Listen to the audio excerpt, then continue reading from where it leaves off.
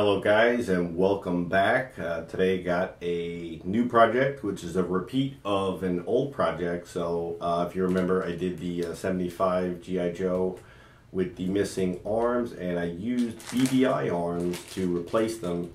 So I picked up this figure several months ago. So this figure just kind of, it didn't come with a head, it didn't even come with a neck peg, but I did pick up a 3D printed one off eBay.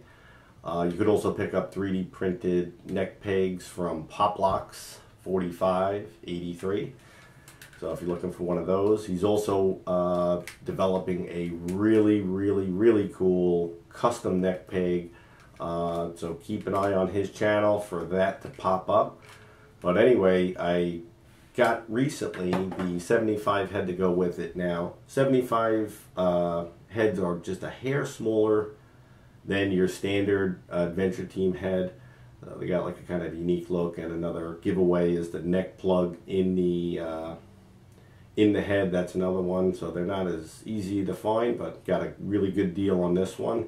He does need to be reflocked, so we'll be doing that during this restoration, getting him his arms, and we'll see if I can figure out a pretty cool outfit for him. Alright guys, stay tuned. Okay, so we start with the head. I'm going to be removing the neck peg, so I heat it up with a blow dryer and just use a screwdriver to just work around it, and it pops right out. I've shown that many times on my channel. So I'll do that, and then I'll get him into an alcohol dunk and let him sit overnight, and then we'll get working on him tomorrow. But you can see the beard is scraped away, and he's got some chunks missing out of his hair. A little dirty too, that I don't mind. You could clean these guys up with a little bit of time, but with the flock missing, otherwise it is in pretty good shape. But this guy's gonna need to be redone, and my touch-ups I've done before, they're pretty good, but it's never quite the same. So I'm gonna start fresh with this guy and give him a new flock.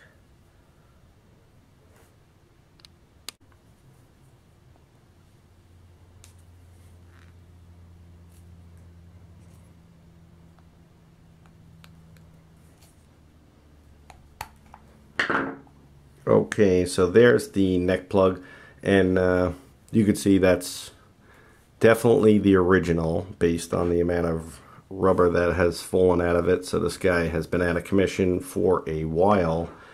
And on top of that, you'll see something that did happen at the factory. This is actually the Black Adventurer's neck peg. You know, obviously it doesn't matter once it's plugged in, but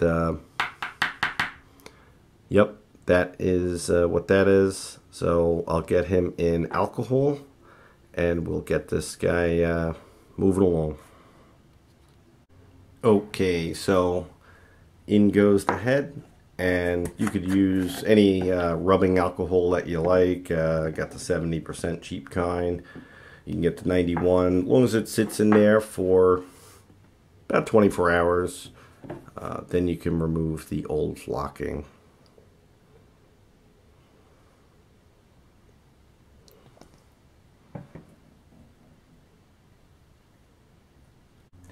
Okay, so the head has been deflocked. It's the next morning, and he's ready for reflocking, so let's get started. Okay, so getting ready for the gluing process. Use Gorilla Glue Clear. For the flocking, I just use a metal scissor. I've added copper to it, so the head will go on there like so, and that just creates a better electrical charge and gives me something to hold on to as I flock the figure. And it's just a simple matter of taking the glue and painting everywhere you want the flock to go.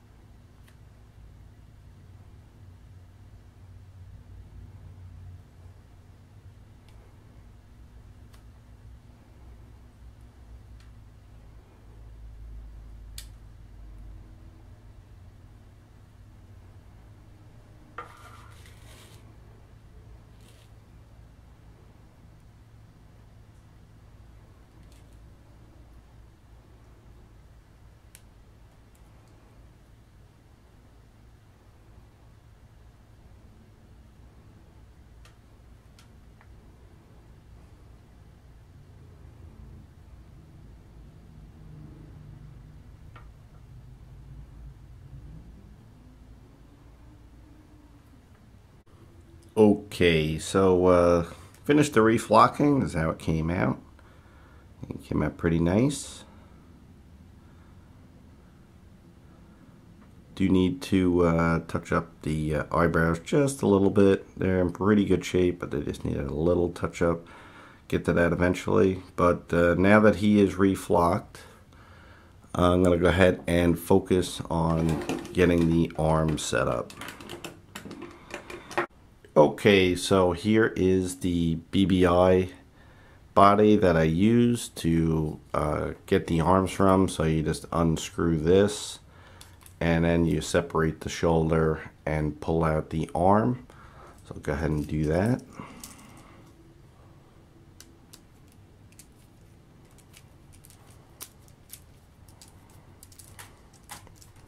Does take a little finesse to get it pried open and get that part out.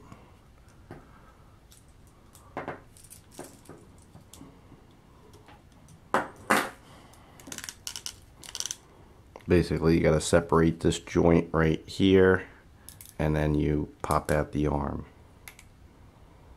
Okay, so now with the arm out, you can see the joint. It's a little bit of a hexagon shape, and it's pretty close to the hole. So in order to get this in place, because it won't just force in right off the bat, you might crack the plastic if you do that, is I just heat it up. You could use boiling water or a blow dryer just to heat it up, just to soften it up enough to pop it into place. Okay, so I've just popped it into place, and the original version I did on this, the color match wasn't that great because I think that body was faded. This one is near perfection, and it just popped in, and the fit is truly incredible. It's just so tight. It's such a beautiful fit, and it's just a really nice option because, as you know, if you're looking for 75 muscle bodies, the arms are often missing, hard to find, and expensive. And there's also the added benefit of all this extra articulation that you wouldn't get.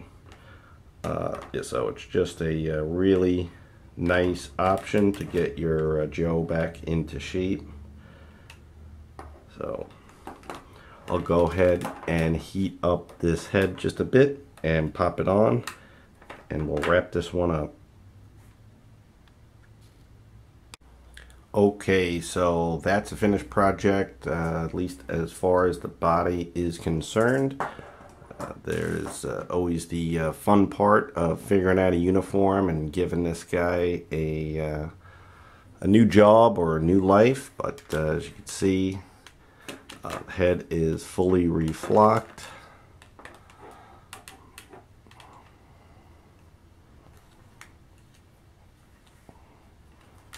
The arms are now on. It's such a nice fit. I love this mod. It just works so well, and it fits a need that is out there. So I'm glad to promote it. Actually, I'm the one that developed it, but in any event, it is a good idea. BBI bodies are not incredibly easy to find, so it's not a perfect fix, and you know, there's always the preference to have the original parts. That's always option number one, but in a case where it's not available, you can actually put these guys together pretty affordably. The head was $14.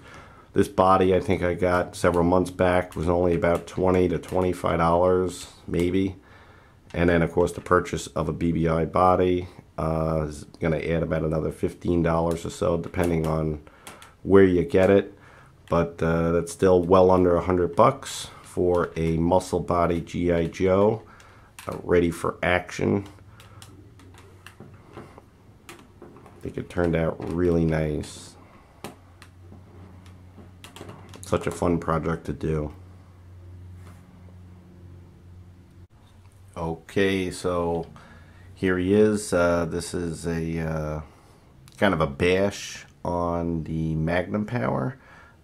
Not complete yet. I need to get him a bulletproof vest, but as you can see with that added articulation, you can really pull off some pretty cool sniper poses. So I'm digging that. So this is the Cotswold Amoeba outfit. It's basically the Magnum Power outfit as a jumpsuit. Did add the belt to it and the brown boots. Kind of gives it a cool look. So now he's back in action with a new assignment. Hope you enjoyed following along for the restoration of this 1975 G.I. Joe muscle body with custom BBI arms. As always, thanks for watching. Until next time.